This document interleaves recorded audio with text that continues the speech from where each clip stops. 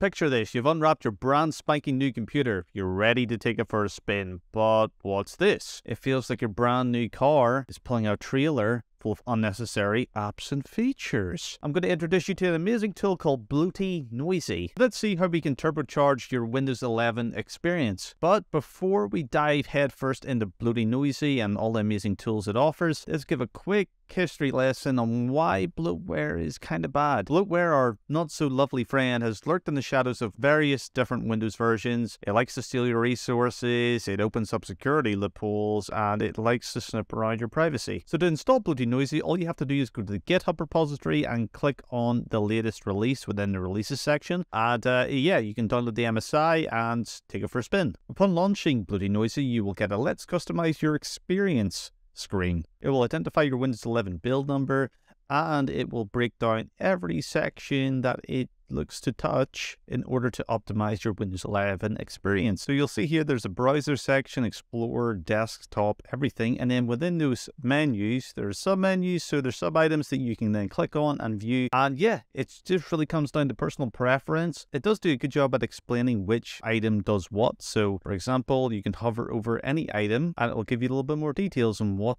it's actually talking about. So yes, uninstall the widgets feature. This widget app runs in the background. Even if the option is turned off, this will uninstall the widgets app package. You may notice in Windows 11 installs there's a lot of noise in the taskbar now. So there's news, there's weather widgets. So yes, there's a lot of unnecessary bloat in Windows 11 installs, but there's a lot of stuff here. I would recommend going through it all and just looking at what each option is talking about. So just hover over, have a read at the description to decide for yourself. So after that, I'm going to click Analyze. It will give me a breakdown of how many features it's checked. So it's checked 39 features on my Windows 11 install. It says they like 8 of them, so that's pretty good. So no action is required. And then it recommends that we disable 31 of these features to align with the options we selected previously. So after that, we just click Fix, Apply Fixes, and then click Yes. And it has done a lot of our fixes. Alternatively, we can go to the BloatyNosy submenu and then click on Bloat Pilot. You can see here there's 46 apps installed that I can remove.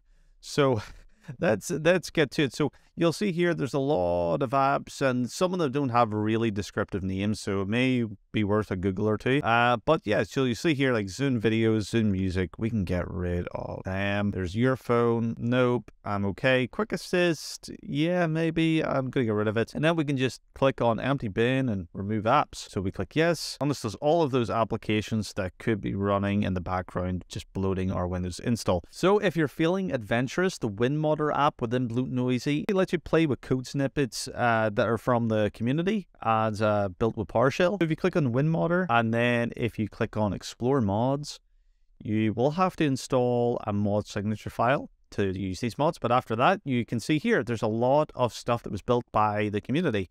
So other third-party scripts that you can run on your machine. Sounds a bit dodgy, I know, but these scripts are well vetted within the community. Do it at your own risk, but I do recommend checking these out, even in a VM to begin with, if you don't feel like running it on your own personal machine first and want to verify that these scripts work. The one that I really like is Titus Tech's Windows utility, and yeah, again, it has more debloating properties that we can use to further debloat our Windows 11 install. We can also see here that there's actually presets that we can also install for BloatyNosy. So after we've installed those presets and relaunched the BloatyNosy app, we can actually see here now, if we go to the top right corner, the sort of ellipsis icon, and then go to select profile, we have presets that we can click. So if you want to click on just Debloat and then click on load profile, it will then load that profile and select those settings for us. If you don't feel like doing your own research and you just want to sort of slap something together really quickly and debloat your Windows 11 install, I'd highly recommend using this preset. Download it from the mod section first and go at it. But there's a lot of cool stuff here. So there's the remove telemetry mod. I would highly recommend getting that as well. So let's download and install it. So if we go back to the WinModder screen and then click on one of these, so let's start with the disable services mod, so that known as disable telemetry. So let's click apply. The mod has been successfully applied,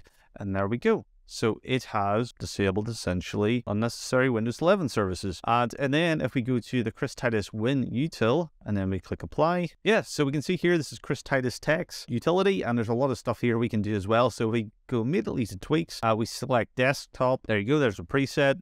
saves us a lot of effort trying to configure all this ourselves, and we can just run the tweaks. So let it do its thing, and it will run those tweaks for us. It's great. It saves us a lot of time and effort, and it just helps us debloat our Windows 11 install even further. Because these are running third-party scripts, you may have to actually set the execution policy within PowerShell to be remote signed or unrestricted. Yes, these carry security risks, so please do it at your own risk and maybe revert it back to the original settings after you're done running these scripts. Another pretty neat feature that BloatyNosy has is the Instapackage feature.